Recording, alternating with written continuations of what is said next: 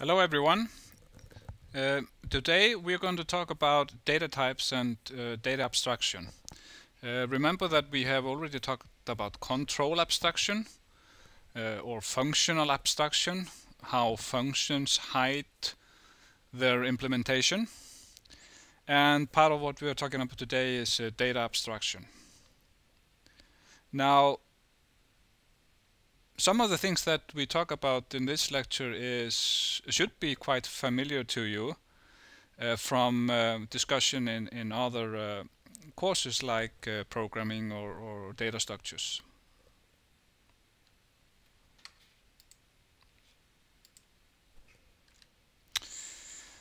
So notice that every high-level programming language, high-level meaning languages like C++ or Java or Python, contains some constructs and mechanism for structuring data. Remember that the underlying hardware machine manipulates data in the form of bit strings, but that form, of course, is not something that the programmer wants to manipulate. That would be very difficult. We need some other constructs for structuring our data inside our programs. And these constructs and the mechanism used is called the type system, or these constructs and the mechanisms are formed from what is called the type system of a language. And we will actually define a little bit later what we mean exactly by the type system. And notice that the types represent one of the important characteristics of a programming language. And different programming languages have different type systems, and that's what makes really programming languages unique. So even though programming languages may fall into the same high-level category like object-oriented languages, you know, C++ and Java are object-oriented, they still have their own type system which differ from each other. So the type system used in C++ is different from the type system used in Java, for example. Now, here's a definition of a data type. So what is a data type? It's a homogeneous collection of values effectively presented, equipped with a set of operations which manipulate these values. So if we just take an example of the data type integer, you notice that integer is usually a predefined data type in all programming languages. So an integer is a homogeneous collection of values because integer stands for or represents whole numbers. It doesn't represent a string or a boolean, it just represents whole numbers. It doesn't even represent real values or double numbers. So it's homogeneous in that sense. It's effectively presented, meaning that, for example, on the hardware machine has effective representation of integers. Now, that representation is kind of hidden to us. We don't have to know exactly how it is represented, but we just assume that it's effectively presented in the hardware machine. And finally, the integer data type comes with a set of operations which we can use to manipulate the values. What would be example of operations for integers? Well, arithmetic operations like plus, like minus, like multiplication, like division. So according to this definition, integer is a true data type. Now we could ask ourselves, why do we need data types in a programming language? And the answer can be at least threefold, and what is enumerated here is that it supports us as programmers at design time, when we are designing our program. And we will go into each of these fields, each of these items in a minute.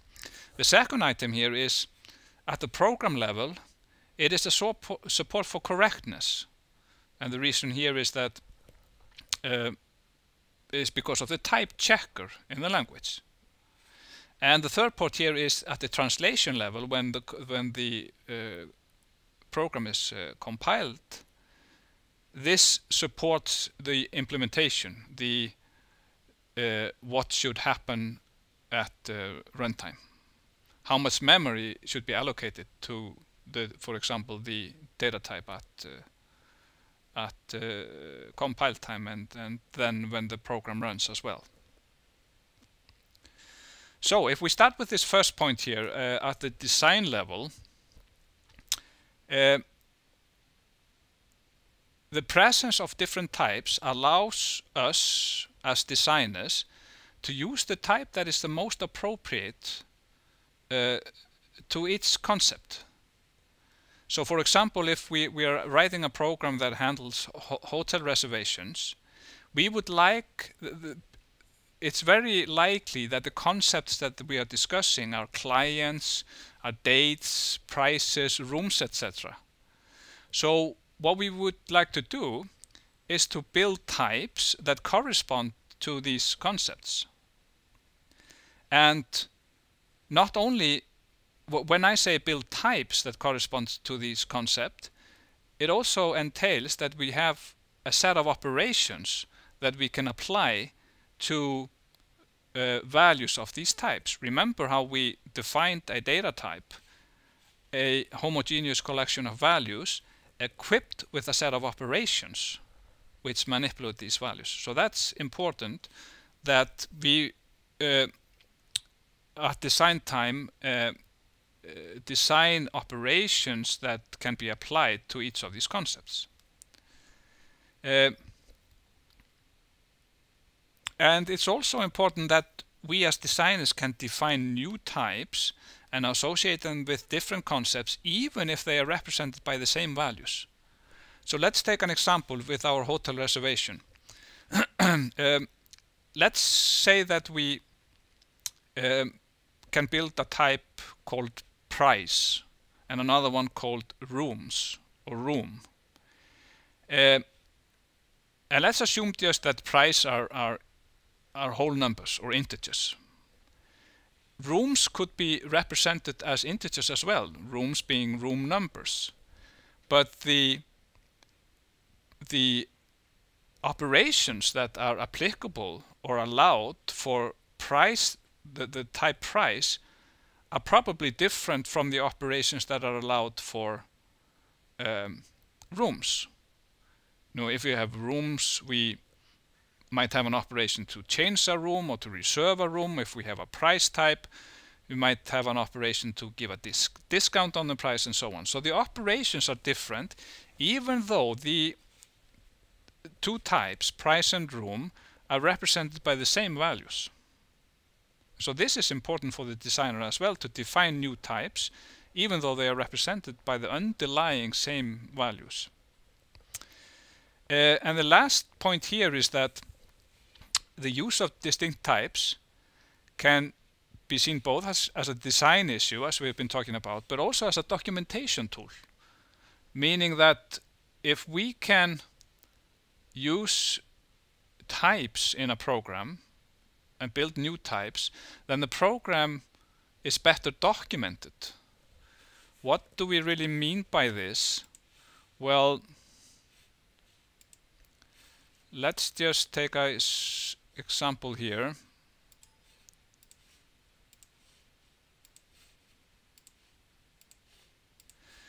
If we have a program, and let's say we have a type that we have defined and call it price, then I can declare a variable of that type. Let's say PR is my price variable. Then I have another type and I call it room, and my R variable is of type room. Now when a programmer or a reader that reads the program looks at it, he or she immediately sees that PR is of type price and R is of type room. So in a way, this looks it functions as a documentation, like a comment.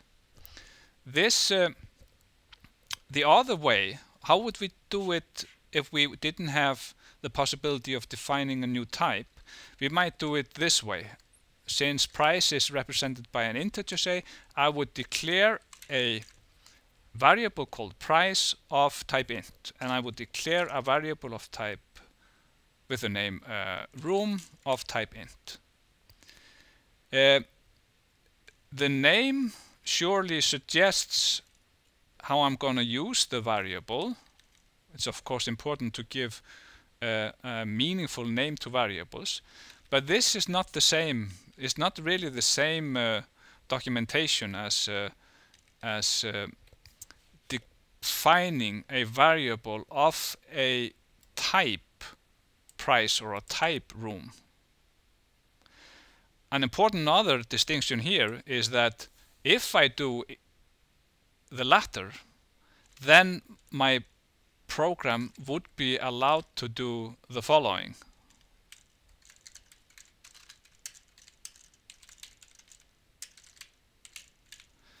Does this make any sense? Well, the compiler wouldn't complain because all the three variables in this assignment statement are integers. But if I would do in using types, I would do something like, then the compiler would complain because I'm doing addition on two types, and notice also that addition might not even be defined for an object of a variable of type price. I can control what operations are allowed if I'm able to define new types.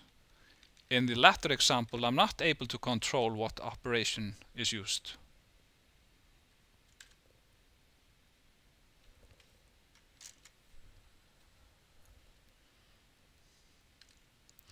So this was the first point about the reasons for the presence of data types. The second point here is at the program level as a support for correctness. Whoops.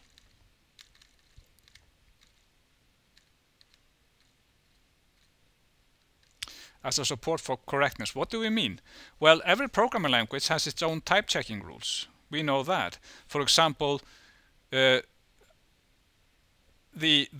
type checker needs to check assignment statements, like x is equal to an expression. What does it need to check? Well, it needs to check that the type of the expression on the right-hand side, the R value, the type of the expression on the right-hand side is equal or equivalent to the expression to the type of the variable on the left-hand sides, and that would be one example of a type checking. Now, such type constraints are present in languages mainly to avoid logical errors. For example, if I try to sum an integer and a string, it really doesn't make any sense. I mean, it doesn't make sense to do something like this: 1 plus John. So the type, if I have a type checker in a statically typed language, and we would talk about static type checking later, then the type checker would signal an error here. So the existence of types helps in making the program more correct.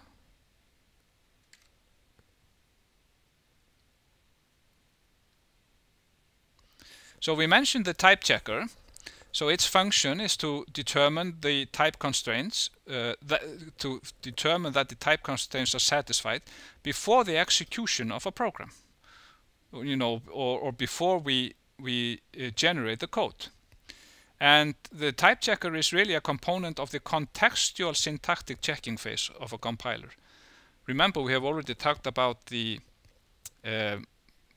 individual phases of a compiler. We did that in an earlier lecture, And one of the component was a syntax analyzer that checked if the sequence of tokens that were returned by the lexical analyzer constitute a valid sentence in the language. But there are some issues that cannot be checked by the syntactic analyzer, and part of them are contextual in nature. And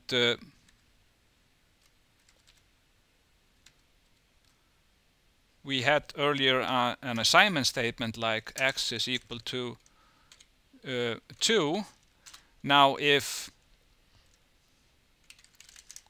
x is a string, then this is a contextually invalid statement. Syntactically,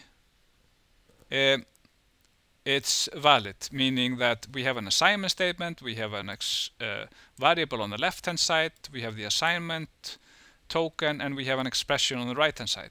It's fine syntactically, but it's a contextual syntactic constraints that says that the value of the right hand side, the type of the value on the right hand side must equal the corresponds to the type on the left hand side.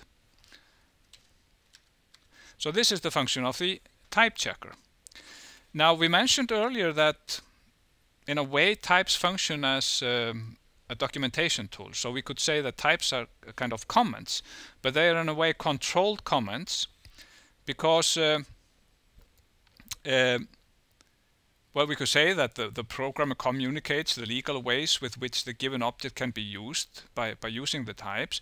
But unlike comments, the compiler detects and signals every attempted incorrect use of these objects.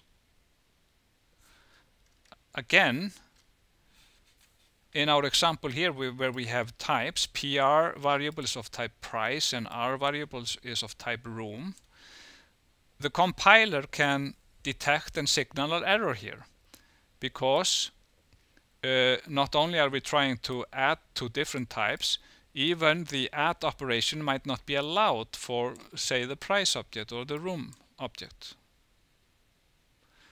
So we have a comment about these different variables and of what types they are, but unlike comments cannot function as like a compiler. The compiler will use the types to help in deducing whether a particular statement is semantically correct or fulfills the contextual constraint.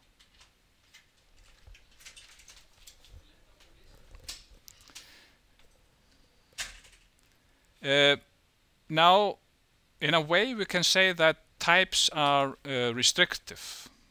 What do we mean by that? Well, let's take an example. Let us assume that we have a subprogram that is supposed to sort a vector. So in many languages, it's actually necessary to write one routine to sort an integer vector, another to sort vectors of characters, and still another for vectors of reals and so on. And notice that even though the algorithm is the same for all these cases, it's only the type of the parameters that is different. So the types here make the function kind of restrictive. So what would be the way out here? Well, parameterized types, for example, like templates in C++ is a solution. So in C++, the programmer can use types as parameters to functions, and at compile time then different variations of the functions are generated. One function that expects an integer vector, another that expects a vectors of characters, the third for vectors of reals, and so on.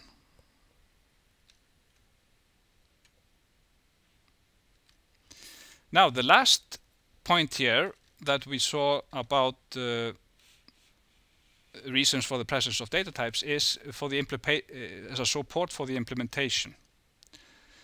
So notice that the compiler can use types as an important source of information, like about the amount of memory to be allocated to various objects.